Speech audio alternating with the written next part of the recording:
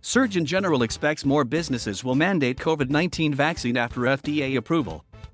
Infectious disease expert Doctor Amesh Adalja argues that the necessity for the healthy general public to get booster shots is a bit muddled. The Pfizer-BioNTech coronavirus vaccine is expected to receive FDA approval Monday, and Surgeon General Dr. Vivek Murthy is predicting this will lead to more private businesses requiring employees to get their shots. This is important for a couple of reasons, Murthy said about the FDA approval. Number 1, there were some people who may have been waiting for this, and who may come up on the sense, so to speak, to get vaccinated. So, it may help increase vaccination rates to some extent.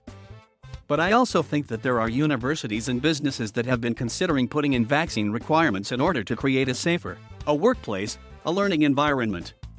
And I think this announcement from the FDA would likely encourage them and make them feel more comfortable in putting some requirements in place. The Pfizer-BioNTech vaccine, like others from Moderna and Johnson & Johnson, are permitted by the FDA under an emergency use authorization, which is not the same as approval. The EUA for the Pfizer-BioNTech vaccine was first issued on December 11, 2020, for people ages 16 and older.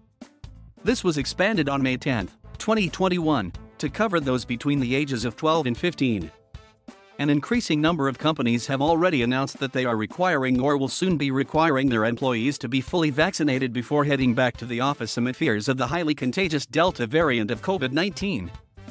Citigroup, Google, Twitter, Lyft and McDonald's Corporation are among those who have said that they will be requiring employees to get vaccinated before returning to the office. Delta Airlines is requiring all new hires to be vaccinated, while Goldman Sachs and Morgan Stanley are requiring employees to disclose their vaccination status. The Pfizer-BioNTech vaccine comes in 2 doses, but a third shot has been authorized for certain people with immunocompromised conditions.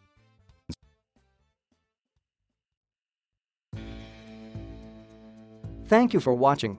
Please subscribe